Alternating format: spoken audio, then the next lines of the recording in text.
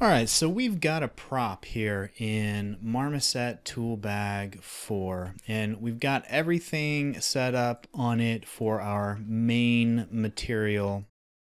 Got our normal map, albedo map, and all of our gray packed masks going on in here. But we also have a glass material on this particular prop. So how do we approach glass in Marmoset Toolbag 4? What we're going to do here is we're going to look at the easiest way to get it started and get it going. So for our particular glass for this lantern here, I have gone in and really worked it in Substance Painter. So I've got my standard normal map, albedo map, and my gray packed map with both my ambient occlusion and my roughness in it. So as you can see, when I imported my model in, it has the two different textures on it. It's got the main lantern texture, and then it has the glass material as well.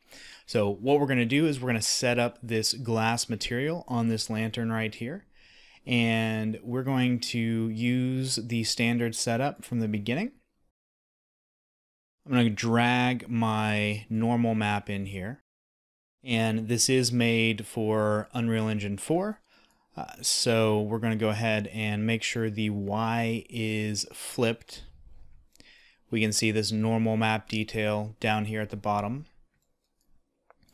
I have an albedo base color map for this. So you can see how that comes across here. And now one of the things when you are exporting glass-based textures out of Substance Painter with the Unreal Engine 4 gray packed output template, it's going to stick your opacity into the alpha channel of your albedo map here. So we're actually going to use that a little bit later here in a minute. So we're using a standard PBR metalness roughness workflow here. So let's go ahead and come down to micro surface, and we're going to change this from gloss to roughness. Pretty standard as we have done so far on other pieces.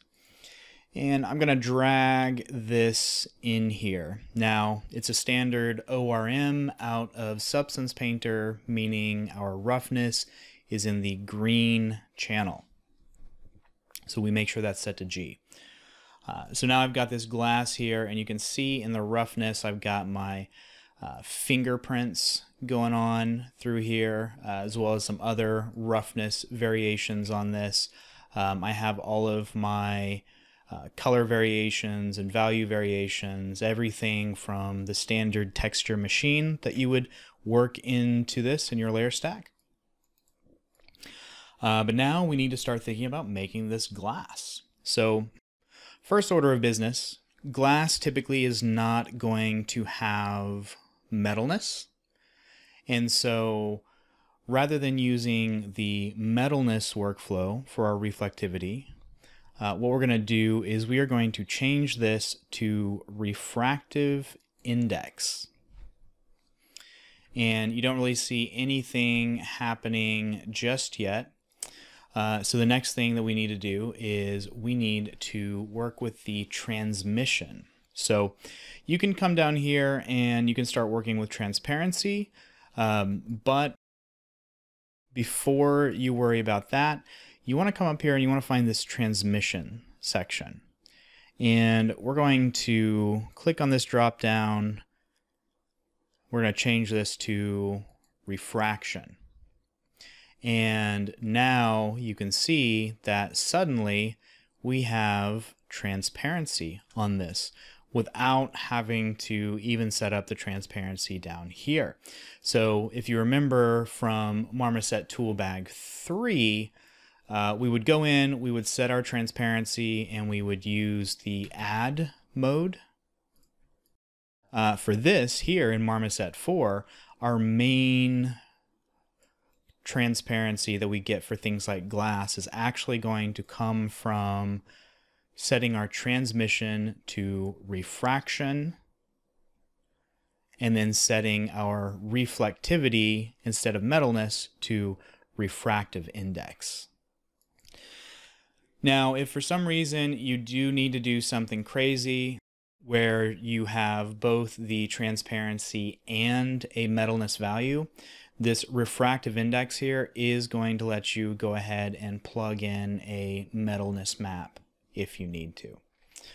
But now we can take this, we could come down to transparency, we set this to dither, and what you'll see is that this gives us a much clearer view through this glass, which may or may not be what you want. And so this is going to, by default, use the albedo alpha. Now, if you for some reason need to have a little bit more control over it beyond the basic alpha in the albedo, you can always come in here and add it to another map. Say, for example, with this one, I have my opacity also included in the place of the metalness on my ORM map. So I could drag this in here, tell it to not use the albedo alpha, and instead use the blue channel here, which I do have slightly updated from the albedo alpha. It's not much updated, but it is a little bit brighter, so it's not as translucent. So when you are setting up glass, just remember that transparency is an option here. We don't have the add anymore, so you would want to use dither instead. Cutout's going to be straight black and white. That's not what you want. We can see that right here. It's going to do some weird conversions. So dither is the one that you would want. But you can also work without it because your primary mode of your translucency here is going to come from your refractive index and your transmission here.